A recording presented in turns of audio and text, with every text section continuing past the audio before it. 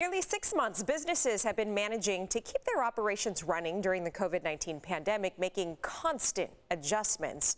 Come Monday, gyms, salons, and other businesses will be allowed to operate indoors. News 8's Teresa Sardina is downtown with a look at how restaurants are preparing for this next phase.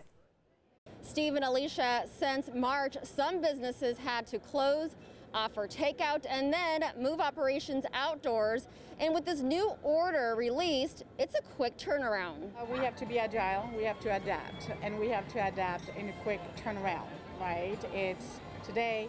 At least it was not Friday for Friday, it's Friday for Monday. Menus back inside. Restaurants can now serve indoors starting Monday after Governor Gavin Newsom released a new system on Friday for dine-in. Restrictions of 25% capacity or 100 people, whichever is lower, with the same closing time of 10 p.m. Co-owner Ann Van Den Haat of Cafe Sevilla says it's a quick turnaround with it being the weekend. 25%, what does that mean? We need to re-engineer our floor and understand what is our total capacity, how many can we seat, how are we going to arrange that. She says since March, the restaurant has lost 75% of its business from not being able to serve indoors, have banquets, or operate the nightclub. How are we going to calculate the 25%? So that means now we're going to have, and it can't be the host, our host, we're all doing host.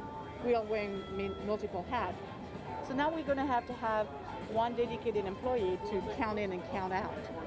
That's an additional expense we're going to have to manage amongst all of the other expenses we have.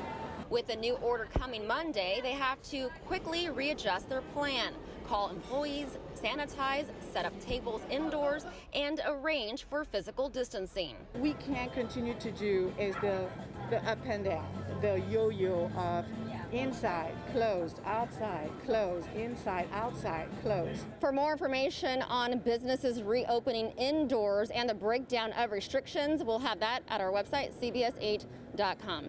Steve and Alicia?